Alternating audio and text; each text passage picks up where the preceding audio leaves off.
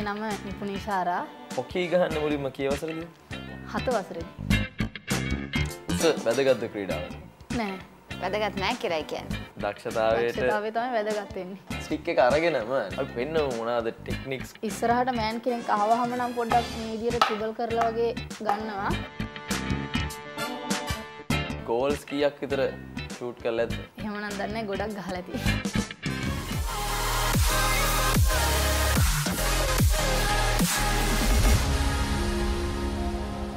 ආයිබෝවන් සුබ සන්ධ්‍යාවක්. පෙරහැර නම් ඉවරයි. ඒ වුණාට අපි තාම ගිනි බෝල වගේ කරකවන්නේ මේ හොකි ස්ටික් එකක්. ඉතින් පැහැදිලි අද ඇවිල්ලා ඉන්න දඩබ්බර හපනා හෝ හපනිය හොකි ගහනවා කියලා නේද කවි? ඔව් අනිවාර්යයෙන්ම ප්‍රෝග්‍රෑම් එක බලන අයට මොකද්ද අද අපි කතා කරන්න යන්නේ කියලා ඔන්න කිව්වා. හැබැයි ඊට වඩා ගොඩක් දේවල් තියෙනවා අපිට මෙයාත් එක්ක කතා කරන්න. මගේ ළඟත් තියෙනවා අර විතරක් නෙමෙයි. හොකි කියන්නේ මේ ලංකාවේ ගොඩාක් ජනප්‍රිය ක්‍රීඩාවක් නෙමෙයි. හැබැයි ගොඩාක් පාසල්වල ගොඩාක් ක්‍රීඩිකාවෝ ඊටාම ජව සම්පන්නව ක්‍රීඩා කරලා තියෙනවා. ජාත්‍යන්තරයට ගිහිලා තියෙනවා. මේ දේවල් ගැන අද අපි බලාපොරොත්තු වෙනවා කතා කරන්න ගොඩක් දේවල්. අපි අඳුනගෙන ඉමු මේ ක්‍රීඩිකාව කවුද කියලා. කවුද මේ දඩබ්බර හපනිය? අයිබෝවන්. අපිට කියන්න විස්තර. මගේ නම නිපුනි Ishara. ආවේ වෙන්නප්පුවේ ඉඳන් ඉගෙනම ලබන පාසල තමයි වෙන්නප්පුව ශුද්ධපෝලේ බාලිකා මහාවිද්‍යාලය. වයස අවුරුදු 18යි. ඔව තමයි විස්තර. අද ඉෂාරයි එක්ක තමයි වැඩේ කරන්න තියෙන්නේ මට. හරි. ඉෂාර වික්‍රමසිංහ. කොහෙන් ගියත් එහෙම ඉන්නවා. මම නිකන් අර මහා පොදු සාධකය වගේ. බලන ඇතක දන්නවා. හරි. නිපුණි කියන්නේ ඉෂාර කියන්නේ නිපුණිනේ. නිපුණිගේ පවුල විස්තර කියන්නකෝ අපිට. පවුල විස්තර අම්මයි තාත්තයි අක්කයි මල්ලි. තාත්තා දීවර රැකියාව කරන්නේ. අම්මා ගෙදර ඉන්නේ. අක්කා ජොබ් එකක් කරනවා. මල්ලි ඉස්කෝලේ යනවා. මාත් ඉස්කෝලේ යනවා. අක්කලා මල්ලිලා එහෙමත් ක්‍රීඩාවේ නිරත වෙනවද කොහොමද? නැහැ අක්කා නම් කරේ නැහැ. මල්ලි කරනවා. එයා හොකිත් ගහනවා වොලිබෝලුත් කරනවා. අපි මේ සාමාන්‍යයෙන් පටන් ගන්නේ වැඩසටහන නිකන් මුලටම ගිහිල්ලානේ චූටි කාලේ ඉඳන්නේ. හැබැයි යෝ මේ ක්‍රීඩිකාව කවුද කියලා අඳුන්වලා දීලම හිටියොත් හොඳයි කියලා මට හිතෙනවා. මොකද ඇඳන් ඉන්න බ්ලේසර් එකේ ශ්‍රී ලංකා ලාංඡනයක් තියෙන නිසා. මොකද්ද මේ බ්ලේසර් එක ගැන අපි කියලෙමු. මං ටුවර් දෙකක් ගියා. එකටම ගියේ 2019 දී සිංගප්පූර් වලට. ඊට පස්සේ ගියා 2022 ඉන්දුනීසියා වලට. ඒකෙන් තමයි පටන් ගත්තේ. ඒකෙදී එකටම ගියේ 21 මේ under 21 වයස කීයද ගියේ? එතකොට වයස අවුරුදු 14යි. 14 ද ගියා 21 න් පහළ. ඊට පස්සේ අනිත් එක යද්දී නම් වයස අවුරුදු 17යි. එහෙම තමයි පටන් ගත්තේ. එතකොට පදක්කම් පේලියක් තියෙනවා මොනවද? උඩ ඉඳන් පටන් ගන්නවා මයික් එක මේක නම් උඩම තියෙනවා. ඔව්. ඒ ශ්‍රී ලංකා මේක. මේ HF එකෙන් හම්බෙච්ච බැච් එක. මේ සිංගප්පූර්. මේ හොංකොං. මේ සිංගප්පූර්. මේ බංග්ලාදේශ්. මේ සිංගප්පූර් එකක්. මේ හොංකොං චයිනා. අපි දැන් යන් චූටි කාලෙට. පොඩ්ඩිම කාලේ මොනවද කරේ? නර්සරි කාලේ. නර්සරි කාලේ ඉඳන් කරේ නම් ඇත්ලටික්. ඇත්ලටික් වලින් තමයි පටන් ගත්තේ. පස්සේ තමයි හොකි ගහන්න පටන් ගත්තේ. මොනවද ඇත්ලටික් ඉවෙන්ට්ස්? ඒ කියන්නේ නර්සරි කාලේ නම් දුවනවද? ඔව්. කියන්නේ ඒකෙත් කරේ කණ්ඩායම් ඉවෙන්ට් එකක් තමයි. ඊට පස්සේ මීටර් මේ 800 මේ 100 ඒ වගේ ඉවෙන්ට් තමයි කරේ. උස පැනීම. නිපුණි සාමාන්‍යයෙන් උස ක්‍රීඩිකාවක්ද? උස කීයද? උස 165ක් තියෙනවා. සෙන්ටිමීටර්ස්. අඩි වලින් කියන්නේ දන්නවද? සෙන්ටිමීටර්ස් වලින් කියන්නේ 165ක්. උස වැදගත්ද ක්‍රීඩාවට? නෑ. උස ක්‍රීඩිකාවක් කියන උස වැදගත් නෑ ක්‍රීඩාවට. ඇයි එහෙම කියන්නේ? වැදගත් නෑ කියලායි කියන්නේ. කියන්නේ ඒකට උස අදාළ වෙන්නේ නැහැ. ඕනම කෙනෙක්ට ක්‍රීඩා කරන්න පුළුවන්. දක්ෂතාවයට දක්ෂතාවය තමයි වැදගත් වෙන්නේ. උස්සද මිටිද මහතද කෙට්ටුද සුදුද කළුද කියන එක අදාළ නැහැනේ. ඕනම දෙයකට ක්‍රීඩාවට විතරක් නෙමෙයි. ඒ අදාළ දේ සම්බන්ධයෙන් තියෙන හැකියාව නිපුණතාවය තමයි වැදගත් වෙන්නේ. නිපුණිට ඒ නිපුණතාවය ඇවිල්ලා තියෙනවා. ඉතින් චූටි කාලේ ඇත්ලටික්ස් කරා එක වසරේ දෙක වසරේදී මොකද උනේ? එක වසරේ දෙක වසරේදී ඉගෙන ගත්තා ඒ කාලේ නම් ගොඩක්ම ඒ ඇත්ලටික් කරන්න පටන් ගත්තේ 3 වසරේම වගේ. අර කාලේ එච්චර කරේ නැහැ. 3 වසරෙන් තමයි පටන් ගත්තේ ක්‍රීඩා කරන්න. 3 වසරේ මේ ඔව්. නෑ 3 වසරේදී කොහොමද නිකන් හිතුනේ ඇත්ලටික් වගේ එකක් කරන්න විශේෂයෙන්ම ගෑල් ළමෙක්ට? අනේ මන්දා ඇත්තටම ගොඩක් අපේ කොහොමත් ඉස්කෝලේ ගර්ල්ස් ස්කූල් එකක් නිසා ගොඩක් හිතුණා මේ ක්‍රීඩා පැත්තට යන්න ඕනේ කියලා. ආස හිතුණා අනිත් අය කරනවා දැකලා ගියේ ගොඩක්ම. මේ හවුස් මීට් එකේ සෙල්ලම් කරෙත් මේ අර ඒ ක්‍රීඩාව මොකද්ද කියලා දැනගෙන හිටියේවත් නැහැ. පස්සේ තමයි මේ මොකද්ද කියලා බලන්න තමයි හවුස් මීට් එකට සෙල්ලම් කරේ. ඊට පස්සේ තමයි ආස වෙලා හොකි ගහන්න පටන් ගත්තේ. හොකි ගහන්න මුලින්ම කී වසරේදීද? 7 වසරේදී. 7 වසරේදී. ඒ කියන්නේ සෙල්ලම් මොකද්ද කියලාවත් දන්නේ නැහැ. දන්නේ නැහැ. ආහා. ගෙදර ඉන්නෝ කිව්වා අයියේ මල්ලිද? අක්කයි මල්ලි. අක්කයි මල්ලි. ඒගොල්ලෝ ස්පෝර්ට්ස් මුකුත් කරලා තිබ්බද අක්කා? අක්කා නම් ඉස්කෝලේ යන කාලේ කරා නෙට් බෝල්. එච්චරම දැන් ගොඩක් ගෑන් ළමයි කරන සෙල්ලමනේ ඔය නෙට් බෝල් කරන්න නිකන් හිතුන්නේ නැද්ද අක්කත් කරනවනේ මමත් කරන්න ඕනේ වගේ එකක් නැහැ හිතුන්නේ නෙට් බෝල් කරා. දැන් සෙල්ලම අඳුරන්නේවත් නැතුව ගිහිල්ලා පළවෙනි දවසේ දැක්කහම එම ස්ටික් එකක් එක්ක මේ જાතිය බෝල් එකක් එක්ක කරන වැඩේ සෙට් උනාද අමාරු උනාද කොහොමද පළවෙනි දවසේ මතකේ? අමාරු නැහැ. කොහොමද මේ පොල්ලෙන් බෝලට ගහගෙන යන්නේ කියලා බලන්න තමයි මමත් ගියේ ඇත්තටම. ඒ වෙලාවේ නම් ගොඩක් දේවල් දන්නේ නැති හින්දා බෝලට නිකන් ගගහ ගියා විතරයි. ඊට පස්සේ තමයි දැනගෙන සෙල්ලම් කරන්න පටන් ගත්තේ. ඊට කලින් නිකන් ගමේ හරි ගෙදර දැකලා කට්ටියත් එක්ක හරි උනේ ක්‍රිකට්වත් ගහලා තිබ්බද නිකන්? ඔව්. ක්‍රිකට් ගහුවා. ඔයා left hand ද right hand? right hand. ඒතකොට මේක ලේසි වැඩේ. මේ හොකි ස්ටික් එක තියෙන්නේ right handers හරි අපි පොඩ්ඩක් ස්ටික් එක අරගෙනම නැගිටලා නියමයි. අපි පෙන්නමු මොනවාද ටෙක්නික්ස් කොහොමද මේක අල්ලන්නේ. දැන් ඔයා ටිකක් ජාතික මට්ටමේ ක්‍රීඩිකාවක් හින්දා අපිට කියලා දෙන්නකෝ බේසික්ස්. බලාගෙන ඉන්න අයට ඔයා වගේම හොකි ගැන දන්නේ නැති අයත් ඇති. දන්න මේ ක්‍රීඩාවට ආසාවෙන් ඉන්න අයත් ඇති. අපි කතා කරමු. උඩුවත් වම් පැත්තෙන් තමයි අල්ලගන්නේ. අනිත් එක දකුණෙන් අල්ලගෙන ගොඩක්ම නැමිලා තමයි සෙල්ලම් කරන්නේ එක. මේ විදියට මෙහෙම තමයි සෙල්ලම් කරන්නේ ඉතින්. අපි අයියට බෝල් එකක් දෙන්න තවට කොහොමද? හරි. මෙහෙම තමයි සෙල්ලම් කරන්නේ. ඔක තමයි මුල දවස්වල ප්‍රැක්ටිස් කරන්න දෙන්නේ. නැහැ ගොඩක්ම පළවෙනි දවසේ වගේ තියෙන්නේ නිකන් මෙහෙම ගගහ යන්න තමයි. ඔව්. ඒකත් අමාරු වැඩක් නේ. ඒ කියන්නේ මේ හරියට ස්ටික් එකෙන් බෝලෙට ගහලා ඉස්සරහට ගෙනියන්නත් අමාරුයි. නැමිලා තමයි ගොඩක් සෙල්ලම් කරන්නේ. ඒක නිසා නැමිලා තමයි ඇයි නැමෙන්න ඕනේ? ඇයි නැමෙන්න ඕනේ?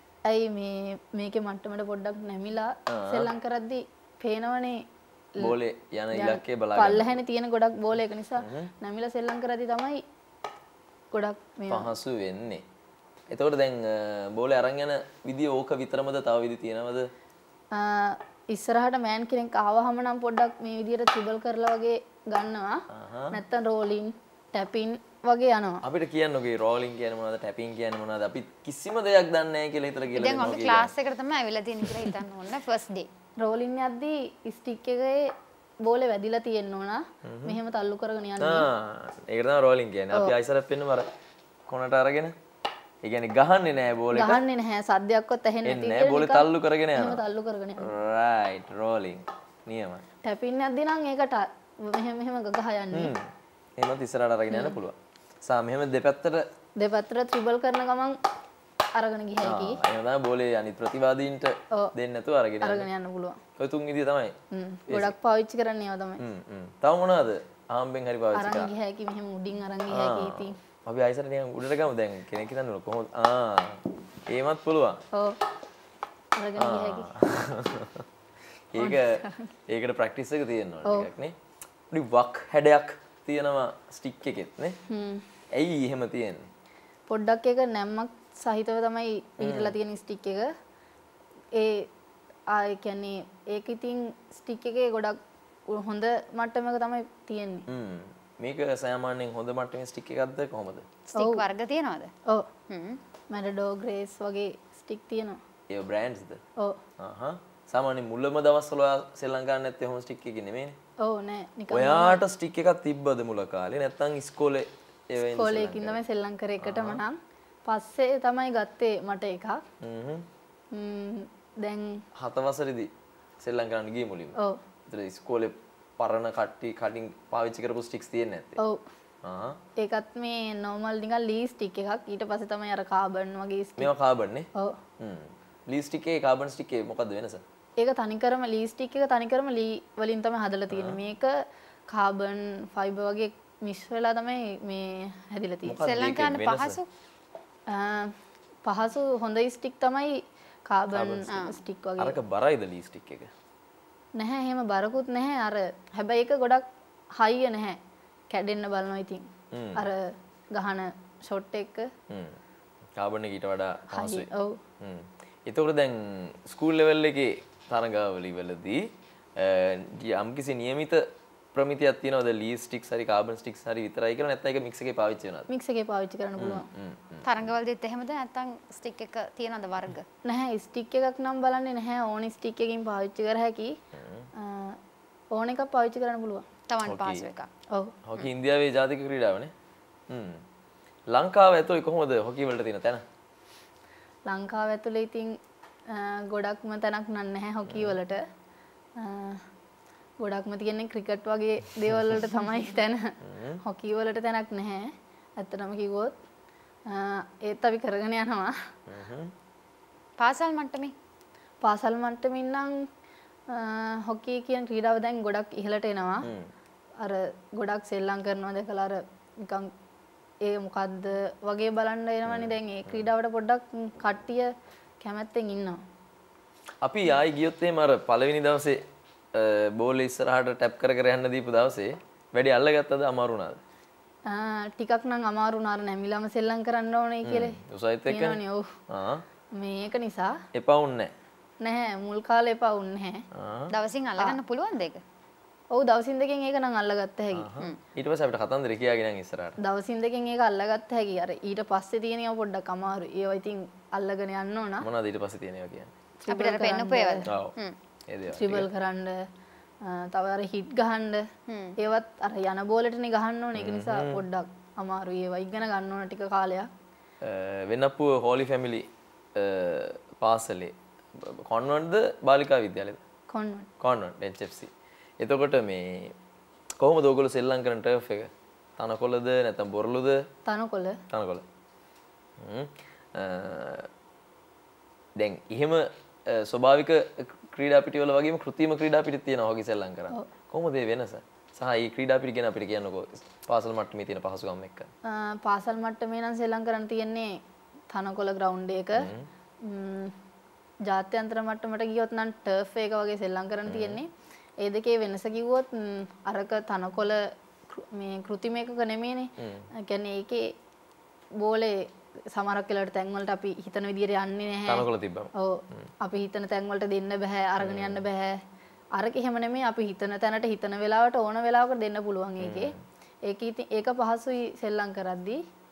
ඒතකොට තනකොළ ග්‍රවුන්ඩ් එකේ සෙල්ලම් කරලා අතන්ට ආවම වෙනසක් තියෙනවද? ඒක පහසුවක්ද? පහසුයි ඒක. පහසුයි. තැන් දෙකක් හින්දාගෙන නිකන් එක කොහමද? තැන් දෙකක් මුලින්ම තනකොළ වල සෙල්ලම් කරලා ආයිත් වෙනම තැනක කරනකොට පොඩ්ඩක් නම් අලුත් දෙයක් වගේ තමයි. ඒ වුණාට තනකොළ එකේ සෙල්ලම් කරනවට වඩා ටර්ෆ් එකේ සෙල්ලම් කරන එක පහසුයි. ඊට පස්සේ අර 7 වසරෙන් පස්සේ මොකද උනේ? දැන් මැචස් හම්බුනේ කොයි කාලෙද? 7 වසරේදී මැච් එකකට සෙල්ලම් කරන්න හම්බුණාද? 7 වසරේදීම මැච් එකකට සෙල්ලම් කරා මම. එතකොට ඉස්කෝලේ ටීම් එකක් හිටියද? ටීම්ස් නැත්නම් කීපයක් හිටියද ඒ කැටගරි? ඉස්කෝලේ ටීම් එකක් හිටියා. එකක් තමයි හිටියේ ඒ වෙලාවේදී. ඒ කියන්නේ එතකොට හිටියේ මට වඩා අවුරුදු 2ක් විතර වැඩිමල් කට්ටිය එක සෙල්ලම් කරේ.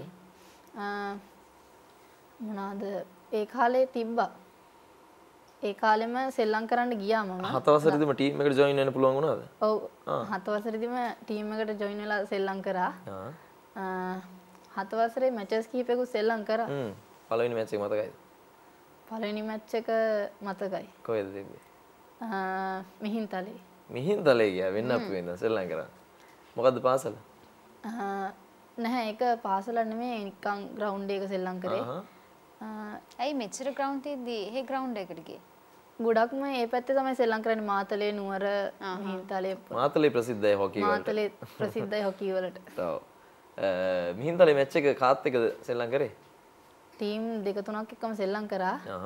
ඒතර ඒ ස්කූල් ලෙවල් මැචස් නෙමෙයිද? ස්කූල් ලෙවල් මැච් තමයි. මොකද උනේ පළවෙනි මැච් එකේ? පළවෙනි මැච් එකේදී අපි ගොඩක්ම නම් මතක නැහැ. අපි කොහොම හරි ඒකේ ඒ තරඟයෙන් අපි 3rd place වගේ. 3rd place වුණා. ඒ වගේ අපි තව තරඟ ගැන කතා කරන්න ඕනේ, ජයග්‍රහණ ගැන කතා කරන්න ඕනේ. අද වෙලාව තියෙනවා ඒ ගැන කතා කරන්න. අපි පළවෙනි විරාමයට ගිහිල්ලා එමු කවි මේ දඩබ්බරයි හපන්නු. අද අපිත් එක්ක නිපුණි ඉන්නේ හොකි ක්‍රීඩිකාවක් කිව්වොත් හරි. දැන් ඔන්න හොකි කියන මේ ක්‍රීඩිකාවත් එක්ක කතා කරනකොට ගොඩක් අයට දැන් ප්‍රශ්න තියෙන්න පුළුවන් කොහොමද මේ වගේ දෙයකට බැඳෙන්නේ කියන එක. අපි කොහොමද ඉස්කෝලේ නැත්තම් කෙනෙක්ට හිතෙන්න පුළුවන්. දැන් අද නම් ක්ලබ්ස් මට්ටමෙත් අපිට ස්පෝර්ට්ස් කරන්න පුළුවන්. දැන් අපි මේ හොකි ගැන කතා කරේ හින්දා නිපුණි කොහොමද මේ හොකි මැච් එකක් වෙන්නේ? කොහොමද ඔයගොල්ලෝගේ ටීම් අපි ක්‍රිකට් නම් දන්නවනේ. ටීම්ස් දෙකකට බෙදලා සෙල්ලම් කරනවා. ඔයගොල්ලෝගේ කොහොමද වෙන්නේ? ටීම් එකට කීයද මොනවද ඩියුටිස් කියලා අපිට කියලා දෙන්න. අපේ ටීම් දෙකක් තමයි සෙල්ලම් කරන්නේ. එක ටීම් එක 11ක් ඉන්නවා. අතිරේක එක්ක ගත්තාම 18 දෙනෙක් 20ක් වගේ සෙල්ලම් මේ ඉන්න පුළුවන් ටීම් එක. ක්‍රිකට් වල වගේ 11 තමයි ග්‍රවුන්ඩ් එකේ. 11 වගේ තමයි ග්‍රවුන්ඩ් එකේ ඉන්නේ. එක්කෙනෙක් ගෝල් කීපර් අනිත් එක බැක් හාෆ් ෆෝවර්ඩ් වගේ සෙල්ලම් කරනවා. ඒ ප්ලේස් වලට ගියොත් අපේ විදිහට නම් සෙල්ලම් කරන්නේ ෆෝවර්ඩ් එකේ 4යි, හාෆ් එකේ 4යි, බැක් එකේ 2යි. ෆෝවර්ඩ් එක කියන්නේ මොකද? හාෆ් එක කියන්නේ බැක් එක මොකද්ද? බැක් එක කියන්නේ දැන් අපි හිතුව මේක තමයි ග්‍රවුන්ඩ් එක කියලා. අතනින් පටන් ගත්තොත් ගෝල් කීපර් ඉන්නවා. ගෝල් කීපර්ගේ අපි ස්ටික් එකෙන් පෙන්නමු. එතකොට එතන නෑ. ඔය ඔතනින් දැන් පෙන්නොත් එතන අපේ ගෝල් එක. අපි ලකින ගෝල් එක. අපේ ගෝල් එක වුණොත් ගෝල් කීපර්ගේ ඩියුටිය අනිත් ටීම් එකේ කෙනෙක් බෝලේ ගෙනාවොත් මේ අල්ලන එක තමයි එයාගේ ඩියුටිය වෙන්නේ. මේ හරියෙන් වගේ D එකක් තියෙනවා. ඒකට එළියෙන් හරි ඇතුලෙන් හරි බැක් එකේ අය ඉන්නවා. අපේ නම් සෙල්ලම් කරන්න බැක් එකේ දෙන්නයි. අනිත් අයට සපෝට් කරන්න පුළුවන්. එතකොට ඒක බැක් එක වෙන්නේ අපි ෂූට් කරන ගෝල් එක පැත්තින් දන්නේ. දැන් අපි ෂූට් කරන්න ඕනේ මේකනේ. එතකොට ඒ පැත්තින් නම් බැක් එක ඒක. මේ පැත්ත. හරි. බැක් එකේ ඩියුටිය වෙන්නේ ප්‍රතිවාදී පිලේ කවුරු හරි ගෙනාවොත් බෝල් එතකොට 4 දෙනෙක් එනවනේ. ගෝල් එක ආරක්ෂා කරන්නයි ගෝලේ වලක්ව ගන්නයි. ඒ කට්ටිය මිස් වුණොත් ඉන්නවා ගෝල් කීපර් බලන්න. එන්නේ විදියට. ඒතර බැක් එකේ කී දෙනෙක් ඉන්නවද? සමහරනේ 4ක්. අපේ නම් ගන්නේ දෙන්නයි. දෙන්නයි. ඒ දෙන්න මේ පැත්තට එන්නේ නැද්ද සෙල්ලම් කරන්න? එන්න පුළුවන් එයාලට සෙල්ලම් කරන්න. හැබැයි වඩා වගකීම තියෙන්නේ පිටිපස්සේ. ඕකේ. ඊට පස්සේ හාෆ් ලයින් එක තියෙනවා. හාෆ් ලයින් එකේ 4 දෙනෙක් ග්‍රවුන්ඩ් එක මැද්දේ නැහැ. ග්‍රවුන්ඩ් එක මැද්දේ නෙමෙයි ඊට පස්සේ තියෙනවා ලයින් එකක්. එන්නේ හරිය වගේ. හරි. හාෆ් එකේ 4 දෙනෙක් ඉන්නවා. ඒ අයගේ නම් ඩියුටිය දැන් එහා පැත්තේ අනිත් ටීම් එකේ ෆෝවර්ඩ් ලයින් ඉන්නවනේ. එයාලව අරගෙන මෑන් ටු මෑන් කවර් කරන්න වගේ. ඒක තමයි ගොඩක්ම තියෙන්නේ. පිටිපස්සට සපෝට් එකක් දෙනවා එයාලත්. ඉස්සරහටත් එනවා. ෆෝවර්ඩ් ලගේ සපෝට් එකටත් හාෆ් ලා ඉන්නවා. බැක් එකේ සපෝට් එකටත් හාෆ් ලා ඉන්නවා. ගොඩක්ම වගකීම තියෙනවා එයාලටත්. ෆෝවර්ඩ් එක ගත්තාම ෆෝවර්ඩ් එක ගොඩක්ම කරන්නේ ගෝල් ගහන එක. එයාලටත් බෝලේ මෙහෙ පැත්ත කියන්නේ අපේ පැත්තට එද්දි එයාලටත් පුළුවන් සපෝට් එක දෙන්න. කියන්නේ ගත්තොත් ඕනම කෙනෙක්ට සපෝට් එක දෙන්න පුළුවන්. ෆෝවර්ඩ්ලා ගොඩක්ම ගෝල් ගහනවා කිව්වනේ මං. එතකොට එයාලා ඉන්න ඕනේ ගොඩක්ම මෙයාලට මේ එහා පැත්තේ ටීම් එකේ කට්ටියත් එක්ක ෆ්‍රී වෙලා තමයි ගොඩක්ම සෙල්ලම් කරන්න ඕනේ. කියන්නේ මෑන් ටු මෑන් කවර් කරනවා කිව්වනේ මං. ඒකේ ෆ්‍රී වෙලා පාස් ගන්න ඕනේ. එහෙම අරගෙන එහා පැත්තෙන් ගෝල් එකක් ගහන්න තමයි ගොඩක්ම ෆෝවර්ඩ්ලා පාවිච්චි කරන්නේ. ෆෝවර්ඩ් එකේ කී දෙනෙක් විතර ඉන්නවද සාමාන්‍යයෙන් ෆෝවර්ඩ්? ෆෝවර්ඩ් එකේ 4යි. 4යි. 4යි 8යි 2යි 10යි ගෝලි 11යි. ඒ වගේ තමයි සාමාන්‍ය අපි සෙල්ලම් ප්ලේස් වෙන්නේ. එතකොට දැන් මේ දැන් කවුරු හරි ක්‍රීඩකයෙක් ප්ලේස් කරන්නේ බැක් එකේද හාෆ් එකේද ෆෝවර්ඩ් එකේද කියලා තීරණය කරන්නේ එයාගේ ස්කිල් එක අනුවනේ. ඔව්. සාමාන්‍යයෙන් ෆෝවර්ඩ් එකේ සෙල්ලම් කරන අයට මොකද්ද තියෙන්න ඕන ස්කිල් එක? එයාලගේ නම් ගොඩක්ම තියෙන්න ඕන ස්පීඩ් එක තියෙන්න ඕන. ඒ කියන්නේ මෑන් කෙනෙක් හමුනහම ට්‍රිබල් කරලා ඒ වගේ පොඩි මූවමන්ට් ටිකක් තියෙන්න ඕන. හොඳට ෂූට් කරන්න පුළුවන් වෙනවා. ගෝල් එකට ෂූට් කරන්න පුළුවන් වෙනවා. ඒ වගේ තැන් වලට දාන්න ඔයගොල්ලෝගේ කෝචස්ලාද කොහොමද? ඔව් කෝච් තමයි දාන්නේ. එයා තමයි සිලෙක්ට් කරන්නේ. නැත්තම් බලලා දානවා. හොඳ තැන මොකද්ද කියලා. හාෆ් එකේ කොහොමද ඒගොල්ලන්ට මොකද්ද තියෙනව ටැලන්ට් එක? එයාලගේ තියෙන්න ඕන හොඳට මූව් වෙලා පාස් කරන්න පුළුවන් වෙන්න ඕන. එයාලත් අර මං කියන්නේ ෆෝවර්ඩ් වලට සපෝට් එක දෙන්න ඉන්න ඕන කියලා. එයාලගේ ස්පීඩ් එක පාස් මූවමන්ට් තියෙන්න ඕන. ඒ වගේම ෂූට් කරන්නත් පුළුවන් වෙන්න ඕන. එහෙම නිපුණී කොහෙද සෙල්ලම් කරන්නේ වැඩිපුර? මං ෆෝවර්ඩ් එකයි හාෆ් එකයි දෙකම සෙල්ලම් කරනවා. ගොඩක් වෙලාවට ඉන්නේ ෆෝවර්ඩ් එකේ. ගෝල් ගහන්න තමයි ඉන්නේ. එතකොට ටිකක් ඉච්චර ස්ට්‍රෝං නැති අයද බැක් එකට දාන්නේ දෙන්නේ? නැහැ. ඒ දෙන්න ගොඩක් ස්ට්‍රෝං වෙන්න ඕන. මොකද ඒ දෙන්නගේ ඩියුටි එක මොකද්ද ඒගොල්ලන්ට තියෙන ඕන ස්කිල් එක? අපි ගාව බෝලේ නැත්තම් එකපාර නිකන් කඩාගෙන වගේ එනවනේ බැක් එකට. එතකොට ගොඩක් ඒ දෙන්න ස්ට්‍රෝං වෙන්න ඕන. ඒක නිසා ඒ පස්සෙන් තියන්නේත් හොඳ දෙන්නෙක් තමයි. අපි ගාව නිකන් හරි නැතුව අපි ගාවට ඉක්මනට බෝලේ ආවොත් එයාලා දෙන්න ඉන්නවනේ පස්සෙන් කියලා අපිට හිතෙන නිසා එතනටත් හොඳ දෙන්නෙක්ව තමයි දාන්නේ. හරි. දැන් මේ වෙද්දී ගෝල්ස් කීයක් විතර ෂූට් කරලාද? එහෙමනම් දන්නේ ගොඩක් ගහලා ඇති. දන්නේ නැහනේ. ආසාවක් ඉදුන්නේ නැද්ද ගණන් කරන්න? ගොඩක් ගහලා ඇති. එළියට ගියවත් ඇති. ඔව් එළියට ගියවත් ගොඩක් ඇති. ගොඩක් ඇති. ගෝලි අල්ලගත්තේවත් ගොඩක් ඇති. ඔව්. වැඩිපුරම ඇත්තේ මොනවද? ඇතුළට ගියව ගොඩක් ඇති කියලා හිතනවා. හරි. එතකොට දැන් අමතක නොවන සිදුවීම් ඇතිනේ මේ අතරේ. නිපුණිට මොකද්ද සතුටුම හිතිච්ච දවස මේ හොකි ජීවිතේ? ඇත්තටම සතුටුම හිතුනේ ඇත්තටම එකටම ටුවර් එකක් යන්න පුළුවන් වුණානේ කියලා හිතුණා. ඒ වයස අවුරුදු කීයද? වයස අවුරුදු 14 දී තමයි ගියේ එකටම ටුවර් එකක්. under 21 ද? ඔව් under 21 සිංගප්පූර් වලට. ඒකට සිලෙක්ට් වුණා කියද්දිත් සතුටුයි හිතුණා.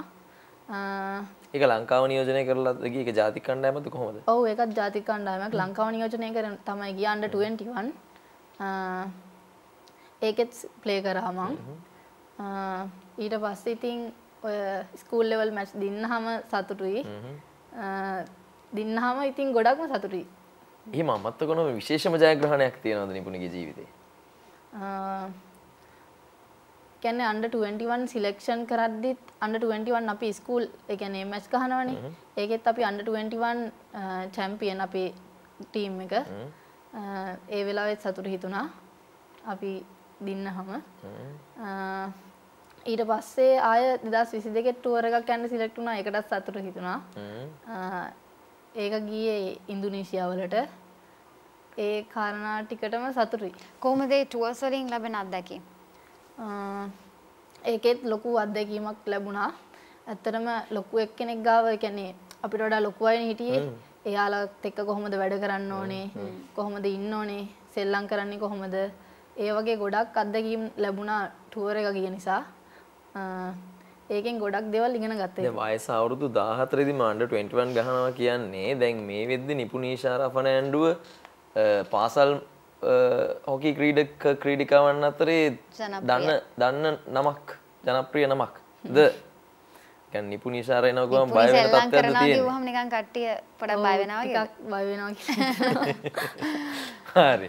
අපි වැඩි බය කරන්නේ නැතුව දැන් පොඩි ප්‍රශ්නයක් අහන්න හදන්නේ. අපි පෙන්නනවා පින්තූර තුනක්. බලමු නිපුණිට අඳුර ගන්න පුළුවන් වේද කියලා.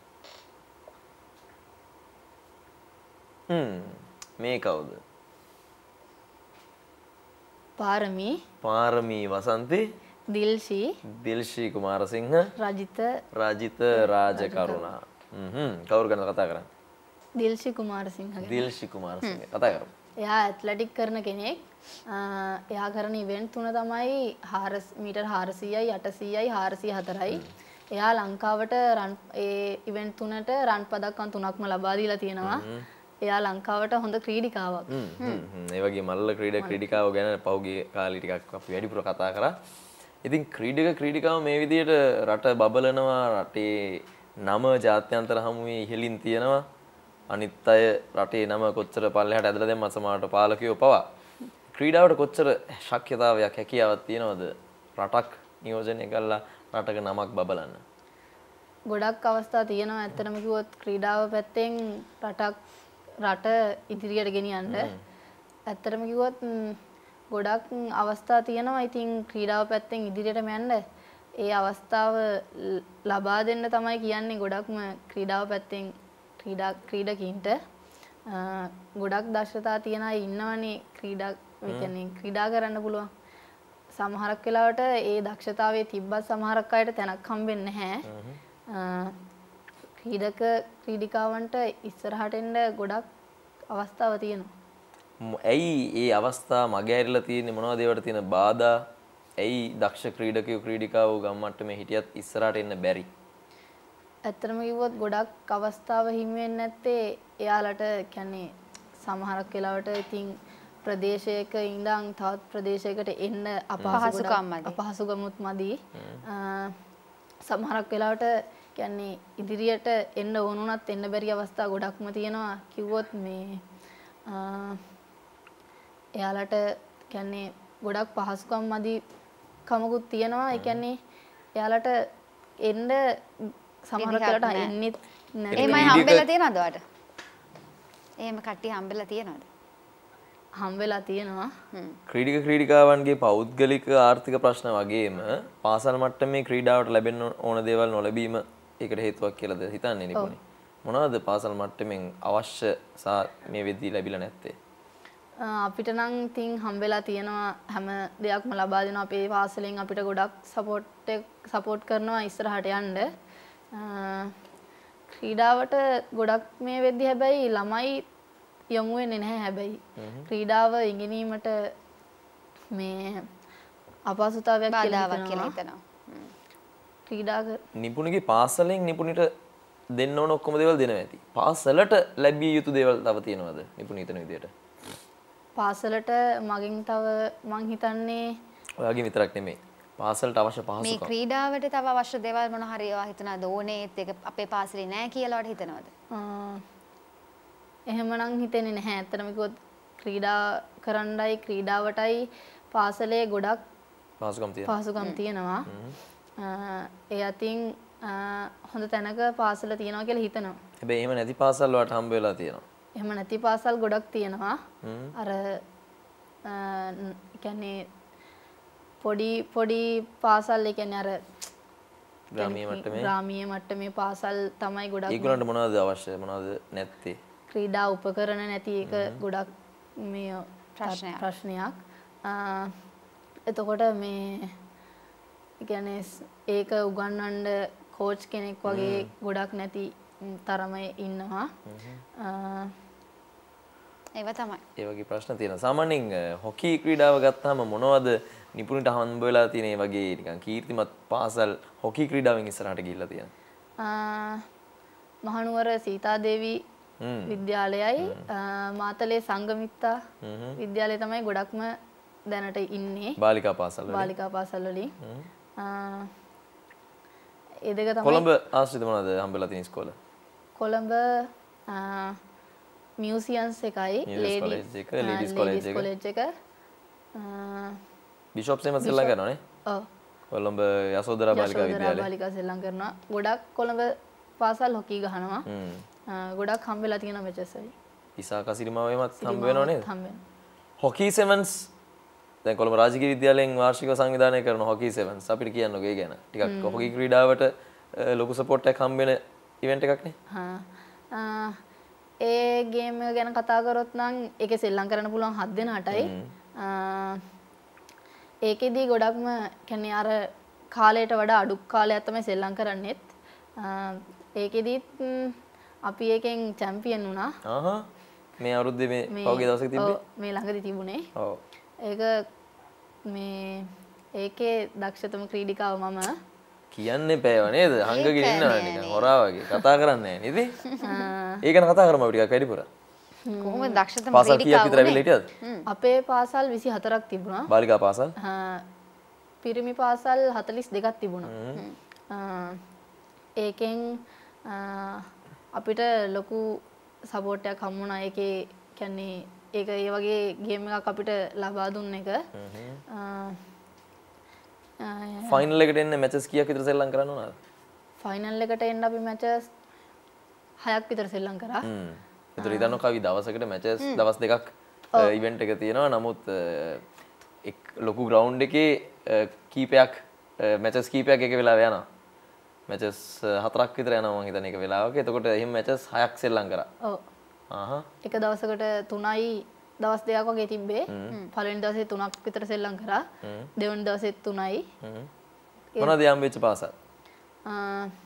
සිරිමාව බණ්ඩාරනායක ගැහුවා, යශෝදරා එක්ක ගැහුවා, සුවර්ණමාලි ගර්ල්ස් කොලෙජ් එක ගැහුවා, ලේඩීස් කොලෙජ් එක ගැහුවා, ඇන්තනිස් එක ගැහුවා. ෆයිනල් එකේ ලේඩීස් කොලෙජ් එක. ෆයිනල් එක ගැහුවේ ලේඩීස්. කප් එක ගත්තා. ඔව්. Best player. කොහොමද නිකන් ඒක නිකන් ලංකාවේම ඉස්කෝල පාසල් එතනට එන අවස්ථාවක් දින්න විතරක් නෙවෙයි. ඔව් බෙස්ට් ප්ලේයර් උනේ කොහොමද බෙස්ට් ප්ලේයර් උනේ? ඇත්තටම තනියම නෙමෙයි. ගොඩක්ම කෝච් ගොඩක් උදව් කරා ඒකට එන්න. කියන්නේ මිලාන් බොතේජු. ඊට පස්සේ ටීම් එක ඇතුලේ සෙල්ලම් කරපු කට්ටියගේ ගොඩක් සපෝට් එක හම්බ වුණා. එයාලගෙත් උදව් ඇතුව සෙල්ලම් කරලා බෙස්ට් ප්ලේයර් වුණා. ඉන්ජරිස් වෙලා තියෙනවද මෙහෙම සෙල්ලම් කරද්දී? වෙලා තියෙනවා. මොනවද වෙලා තියෙන්නේ? කියන්නේ කකුලට බෝලයක් වගේ වැදිනවා. ඒ වගේ ගොඩක් ඉන්ජරි නම් වෙනවා මේකෙන්. නිකන් හොකි සෙල්ලම් කරනකොට අර පරිස්සම් වෙන්න ඕනේ කියලා දෙයක් මොන හරි තියෙනවද මේ විශේෂයෙන්? ඔව් පරිස්සම් වෙන නම් ගොඩක් පරිස්සම් වෙලා තමයි සෙල්ලම් කරන්න ඕනේ. ඇයි මේක වැදුනොත් ඉතින් බෝලේද ස්ටික් එකද? බෝලේ ස්ටික් එක දෙකම වදිනවා. ඔව්.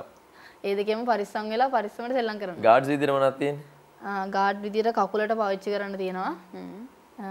කියන්නේ සොක්ස් වලට යටින් මේස් එකට යටින්. මේස් එකට යටින්. පොඩි ගාඩ් එකක් තියෙනවා. ගාඩ් එකක් දානවා. අත්වලට මොකුත් නැහැනේ. අත්වලට මොකුත් නැහැ. එතකොට වදින්න පුළුවන් අතේ පයේ මූණේ ඇඟේ පවා. අර උඩින් දාන එකක් වපෙන්නුවේ අපිට. ඒ වගේ දෙවලුත් වෙන්න පුළුවන්. උඩින් කියන්නේ ෂොට් පවා තියෙන උඩින් ගහන වදින අවස්ථාවල් තියෙනවා. එහෙම වැදිලා තියෙනවද? ඔව්. වැදිලා තියෙනවා ගොඩක්. මේ ක්‍රීඩාව ටිකක් මහන්සියෙන් දාඩිය දාලා කරන්න ඕන සෙල්ලමක්. ඒ ගැන වැඩිපුර කතා කරමු. දැන් මහන්සියෙන්ද පොඩි බ්‍රේක් එකකට ගිහලා ඇවිල්ලා. මේ දඩබ්බරයි හපන්නු. හොකි ප්ලේ කරන නිපුණි එක්ක තමයි අද අපි කතා කර හිටියේ. නිපුණි දැන් මේ ස්පෝර්ට්ස් ගැන කතා කර දව ගන්න ගොඩක් වෙලාවට මේ ස්පෝර්ට්ස් අපේ අධ්‍යාපනයට නිකන් කරදරයක් වෙයි, බාධාවක් වෙයි කියලා හිතනවා කියලා. දැන් හැබැයි ඔය ෂේප් එකේ බැලන්ස් එක කරන් යනවානේ. කොහොමද බැලන්ස් එක කරගෙන යන්නේ? සහ මේ කොහොමද ඉස්කෝලේ වැඩ කටයුතු? ඉස්කෝලේ වැඩ කටයුතු හොඳට කරගෙන යනවා. ඒකයි මේක ඇත්තටම කිව්වොත් බැලන්ස් එකේ කරගෙන යනවා. ඉගෙනීම ගොඩක්ම ඕන ක්‍රීඩාවට. නිසා මේ දෙකම බැලන්ස් එකේ කරගෙන යනවා මම. ෂේප් එකේ බැලන්ස් එක කරගෙන යනවා. හරි. දැන් මේ තියෙන අපි ගාව දක්ෂතා ගොඩක් නේ. අපි පෙන්නමුද මොනවද තියෙන්නේ කියලා. අපි මේ කියනවා අර පත්තරේ 9 යන්න වැඩ ගන්න ඕනේ කියලා. පත්තරේ 9 යන්න ඉතින් මං කොල්ල ගන්නත් පුළුවන්. මේ වගේ 9 යන්න. මේ වගේ 9 කියන එක තමයි වැදගත් වෙන්නේ. පේ පාටිකල්ස් කීපයක් තියෙනවා මේ මුලින්ම තියෙනවා. ආසියානු ක්‍රීඩාවලට සුදුස්සන් සොයා ශ්‍රී ලංකා ජාතික හොකි කණ්ඩායම අද ඉන්දුනීසියාවට කියලා පරණ නිවුස් එකක්. මේ ඉන්දුනීසියානු සංචාරය ගැන ඊට පස්සේ ඒක තව වැදගත්.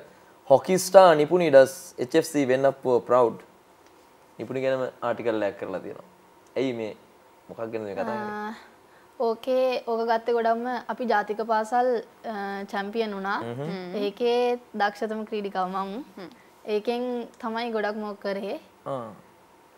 ජාතික පාසල් හොකී නම් නිපුණි තමයි නේද? නියමයි. අපි දැන් ප්‍රශ්න 3ක් අහනවා. මොනවද මේ දැන් උසස් පෙළ දාරන්නේ සාමාන්‍යයෙන්? උසස් පෙළ. මොනවද විෂයන්? සිංහලයි, හෝම් සයන්සුයි, රිලිජන්. ඒවයි ක්‍රීඩාවයි කරගෙන යන්න පුළුවන්ද? බාධා වෙනවද? බාධා වෙනවා. ඒත් මම බැලන්ස් එකේ දෙකම කරගෙන යනවා. හරි. අපි අහනවා දැන් ප්‍රශ්න 3ක්.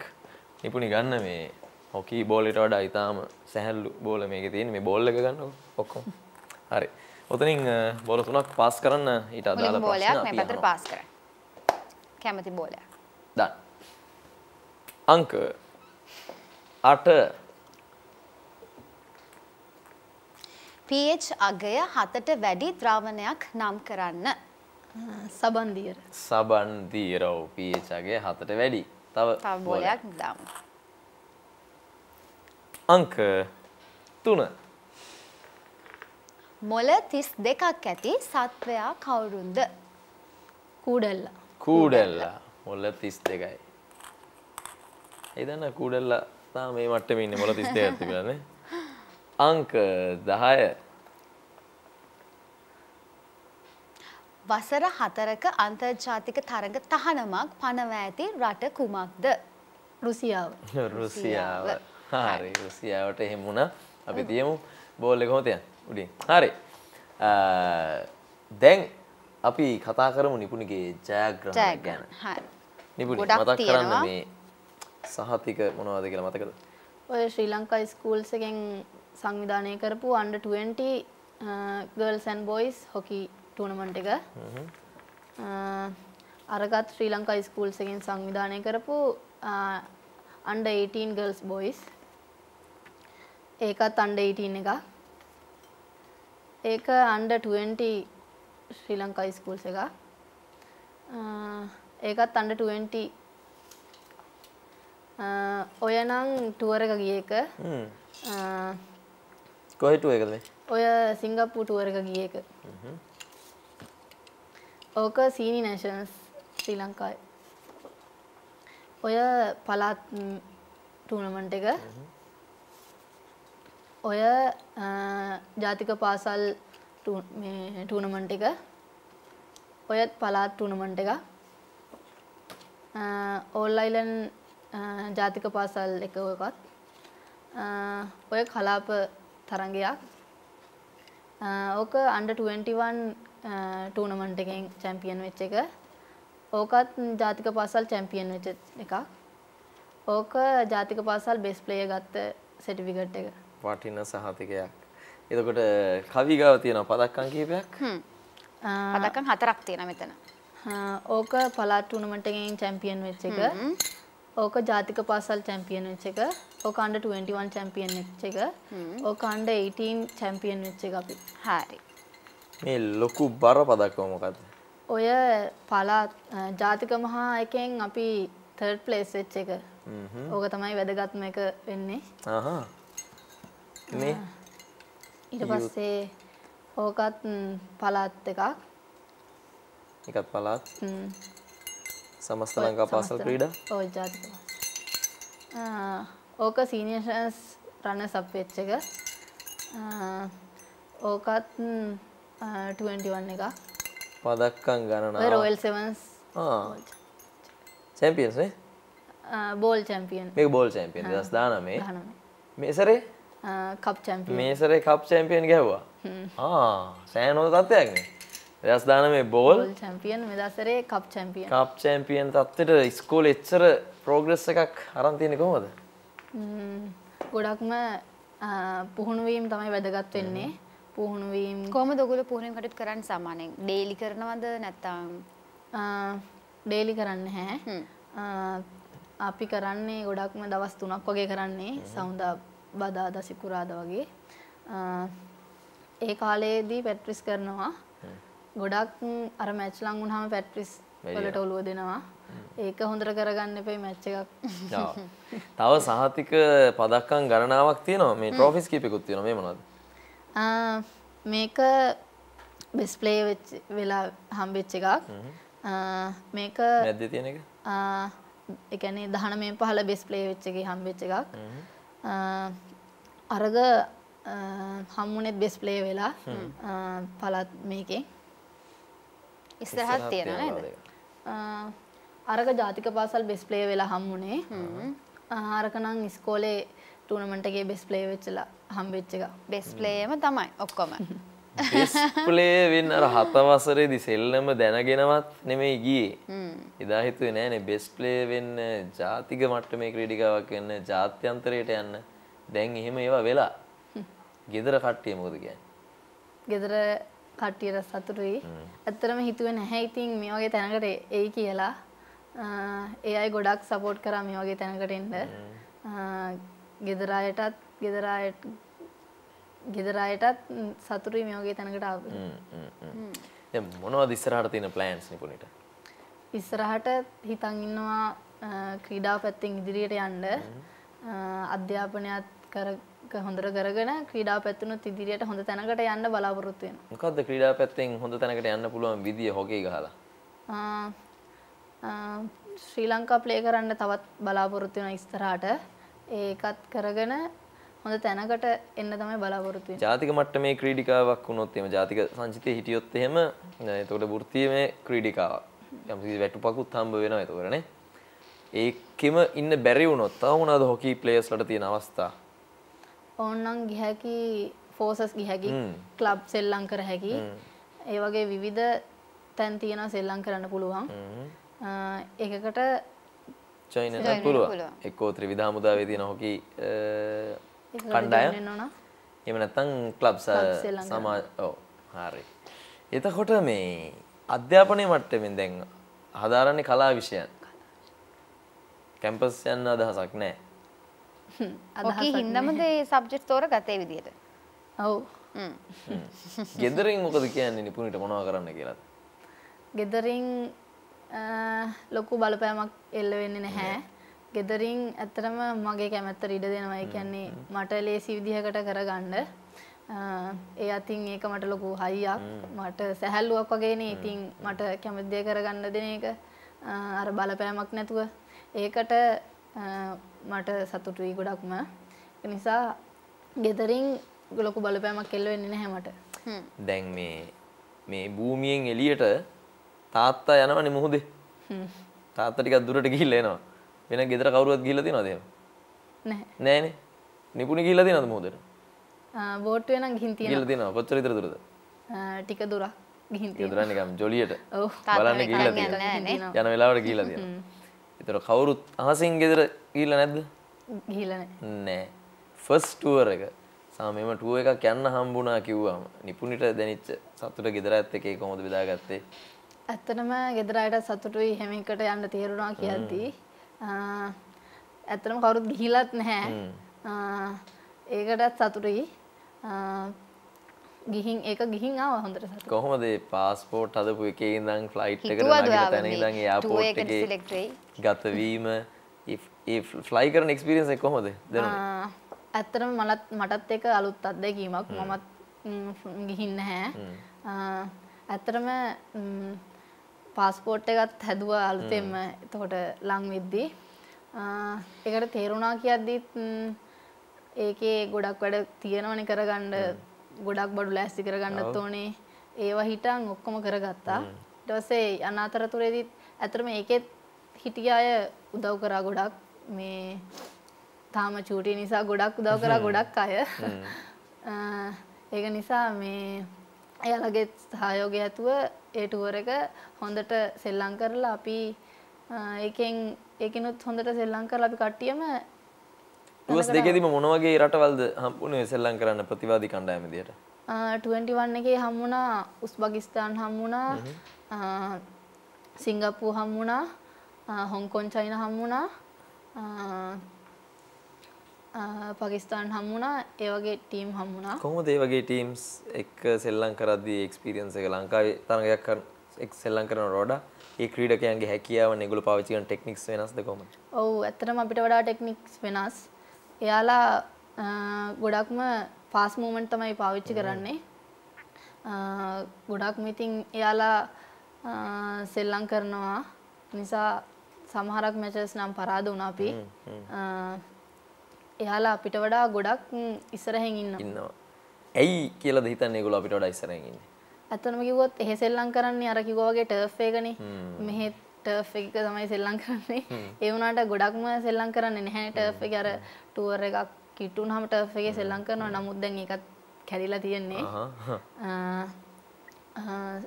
ඒක නිසා ගොඩක්ම යාලා ඉතින් ඒ ග්‍රවුන්ඩ් වලට මේව වෙලානේ තියෙන්නේ. ඒක නිසා එයාලට ගොඩක් සෙල්ලම් කරන්න පුළුවන් ඒවල. එහෙම කෘත්‍රිමව සකසපු හොකි ක්‍රීඩා අපිට කීයක් විතර ලංකාවේ තියෙනවද? කොළඹ අපි දන්නවා ටොරින්ටන් කිට්ටුව තියෙනවා. සා මාතලේ තියෙනවනේ. මාතලේ එකක් තියෙනවා. එච්චරයිනේ දන්න තරමින්. ඒතර දැන් පෝෂණය වැදගත් ක්‍රීඩකයෙක්ට ක්‍රීඩිකාවකට ඒ සම්බන්ධයෙන් සැලකිලිමත්ද කොහොමද? පෝෂණය වැදගත් ඇත්තටම ගොත් ක්‍රීඩකයෙක්ට. මොකක් මීල් ප්ලෑන් එකක් තියෙනවද? ජාතික කණ්ඩායම නියෝජනය කරනකොටත් නෑ. එහෙම නෑනේ. හොකි ක්‍රීඩාවේ නැද්ද? අනේ අර ක්‍රීඩකයන්ට ඇති අර ජාත්‍යන්තර මට්ටමේ ක්‍රීඩකයන්ට ඇති. තියෙනවා. අපි එහෙම ගන්නෑ. හැබැයි මාළු වලින් අඩුවක් නෑනේ. ඔව්. මාළු කනවා. හරි. ඒතර දැන් ඔය අතේ තියෙන ස්ටික් එක ගැන අපිට පොඩ්ඩක් කියන්නකෝ. ඒක අලුත්ම ස්ටික් එකක් පාවිච්චි කරලා නැහැ තාමනේ. තාම පාවිච්චි කරලා නැහැ. මේකත් හම්බෙච්ච එකක්. ඇත්තටම කිව්වොත් මේක ඒකත් හම්බුනේ හොඳට සෙල්ලම් කරනවා කියලා හම්බෙච්ච එකක් මේක. මේක දුන්නේ අරුන් ධර්මසිරි කියලා එක්කෙනෙක්. එයා දැනට ඉන්නේ ඩුබායි වල. ඩුබායි වල ඉඳන් නිකන් ඇවිල්ලා අපි මැච් එකක් සෙල්ලම් කරනවා. ඒකේ හොඳට සෙල්ලම් කරනවා කියලා තමයි මේ ස්ටික් එක හම්බුනේ. එහෙම දැකලා. ඔව්. කීයක් දරවටනවද?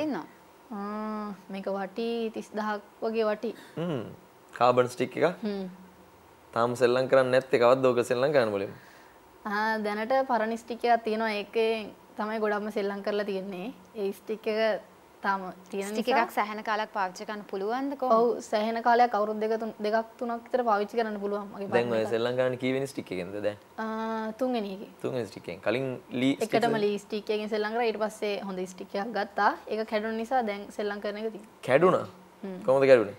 කියන්නේ යට මේක ගෙවෙනවනේ සෙල්ලම් කරලා ගෙවෙන නිසා මේ හරියම පොඩ්ඩක් කැඩලා තියෙන්නේ. ඒක පාවිච්චි කරන්න බෑනේ. අමාරුයි. ඒක නිසා මුලින්ම ස්ටික් එකක් ගත්තේ කීයකට විතරද?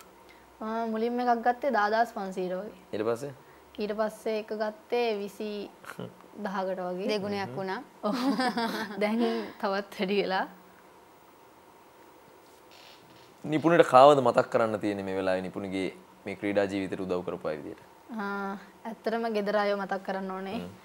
දෙමව්පියෝ ගොඩක් සහයෝගය දෙනවා. ඊට පස්සේ පුහුණුකරුව මතක් කරන්න ඕනේ. යා හින්දා තමයි ඇත්තටම කිව්වොත් මේ වගේ තැනක ඉන්නේ. මිලාන් සර් හින්දා තමයි මේ තැනක ඉන්නේ. ඒ වගේම සහෝදර සහෝදරියෝ ඒ වගේම මගේ ටීම් එකේ ඉන්න අයව මතක් කරන්න ඕනේ. එයාලා හින්දා තමයි කියන්නේ සෙල්ලම් කරද්දි පවා මේ එයාලගේ සහයෝගය ඇතිවනේ සෙල්ලම් කරන්නේ. ගෝල් එකක් ගහවොත් එයාලගේ පාස් එකක් හම්බෙලා ගෝල් ගන්න. නිසා ටීම් එකේ කට්ටියව මතක් කරන්න අනිවාර්යෙන්ම ගෙදර අයව මතක් කරනවා. ඒ වගේම මතක් කරන්න බැරි වෙච්ච කට්ටිය හැමෝටම ස්තුතිවන්ත වෙනවා මේ වගේ තැනකට එන්න පුළුවන් වුණාට. කට්ටියටම ස්තුතියි.